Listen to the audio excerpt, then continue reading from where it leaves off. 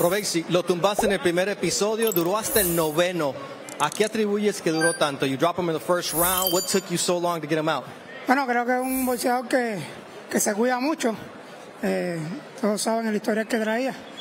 Y por lo tanto, tratamos de hacerlo antes, pero como saben, el estratega Sala siempre mueve la ficha y decidimos ir moviéndolo y buscando el hueco hasta que salió.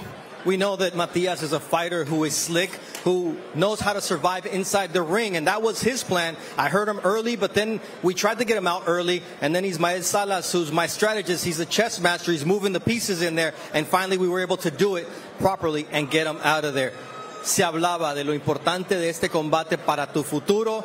Navarrete va contra Valdez por el cinturón de las 130 libras. ¿Qué significa para ti? We know that Navarrete and Valdez are going to fight for the 130-pound title left vacant by Shakur. What does that mean for you? Bueno, creo que el resultado habla por sí solo. Terminamos esta pelea como queríamos. Dimos la sorpresa y por lo tanto la próxima pelea quiero ir por campeonato mundial ya que Navarrete salió de la división, por lo tanto vamos por ese título. I think the result speaks for itself. I got the stoppage, I sent a message, and in the end, if Navarrete is not the champion at 126 pounds, if he's fighting Oscar Valdez for the championship at 130 pounds, then I've got next at 126, and I want that belt.